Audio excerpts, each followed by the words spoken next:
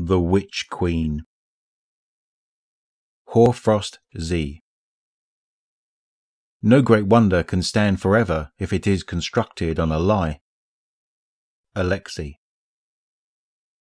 The Last City, Earth. GX-818, experimental notation.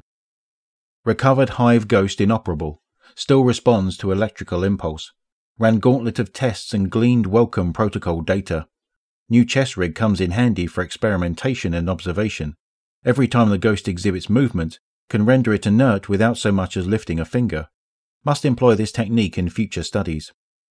Hardware architectural analysis confirmed that this derelict creature exhibited a malleable structure, certainly wasn't created with a specific framework in mind, and looks to have adapted its configuration to its lightbearer once acquired.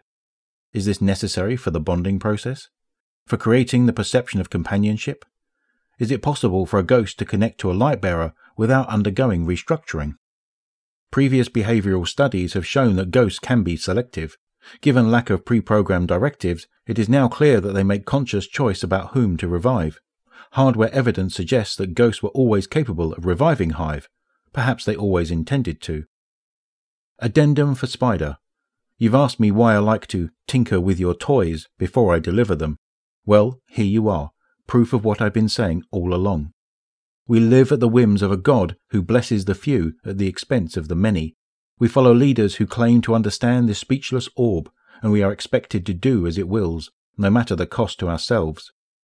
So many people still condemned to die, and it willingly granted immortality to a death cult, served on a silver platter by these automata. Well, I too have a will, and I will not prostrate myself before something capable of such evil. Your ever-skeptical Hake exile, Alexei.